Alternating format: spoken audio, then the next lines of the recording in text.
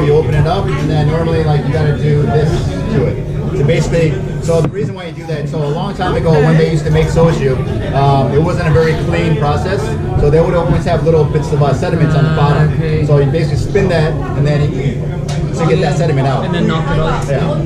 So, and then also the younger generation will say that you do that to prevent hangovers, which I find that it's probably kind of bullshit, but This whole is Oh, this is another egg as well. yes. Crazy.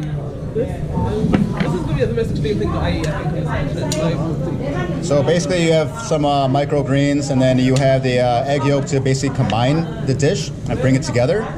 It also acts as a sauce for everything, and then you have some creamed pears.